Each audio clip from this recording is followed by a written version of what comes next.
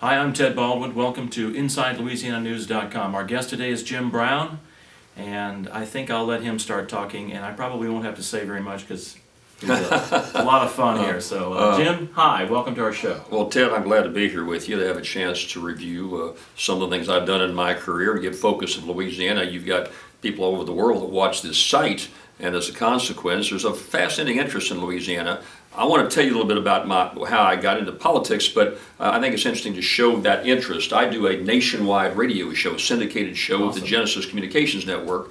Do it every Sunday, and I do it. It's a Louisiana show that talks about national issues from a reflection of this state. And it's very interesting to see that the callers I get from coast to coast.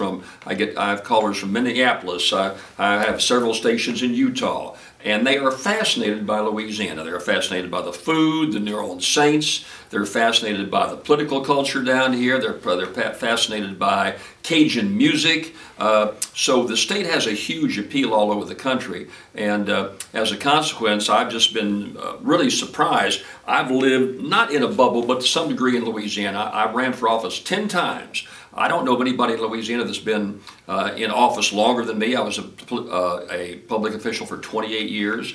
I'm not that old, and the last time I'm 70, but I haven't served since I was 60, so you can see that most of my adult life was involved in being a public official. But my perspective has been within Louisiana. The point I'm making is I am just amazed that there is so much interest in what happens in this state.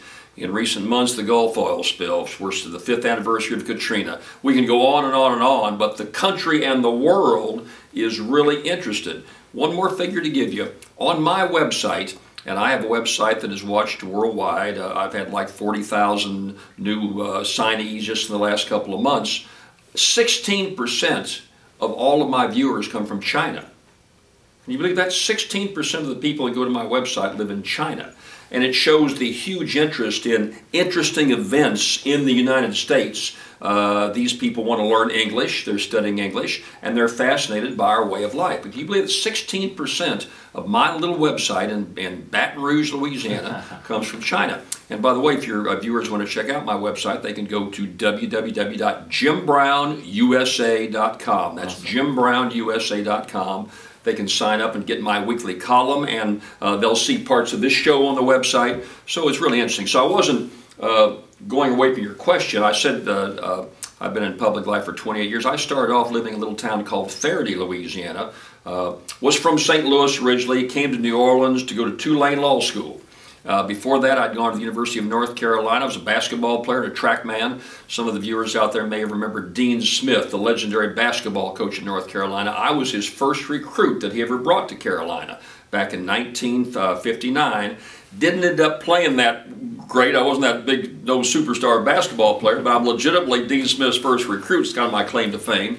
Went ahead and ran on the United States track team, was a hurdler and a sprinter. A lot of your viewers may remember Bob Hayes, Bullet Bob Hayes, the fastest man in the world, who was the wide receiver for the Dallas Cowboys. I handed off on the American team on the 400 relay to Bob Hayes, so it's my second claim to fame.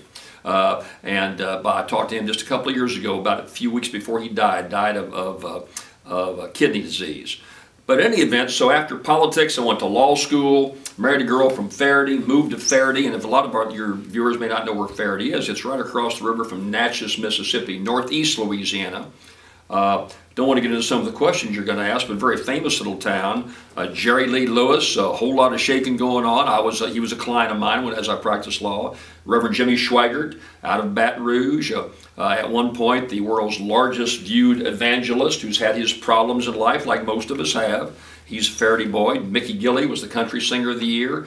Some of the older folks remember Howard K. Smith, the great newscaster on ABC. He's from Faraday. General Claire Chennault, Fighting Tigers fame, World War II, is Faradayite. So my daughter Campbell is very high profile. Most of your viewers out there know of Campbell Brown from CNN and NBC when she was the White House correspondent. So I'm one of the lesser knowns from Faraday, but that was my home. Work on it, though. Right. So that's kind of the preview up to when I got into politics. Something in the water up there?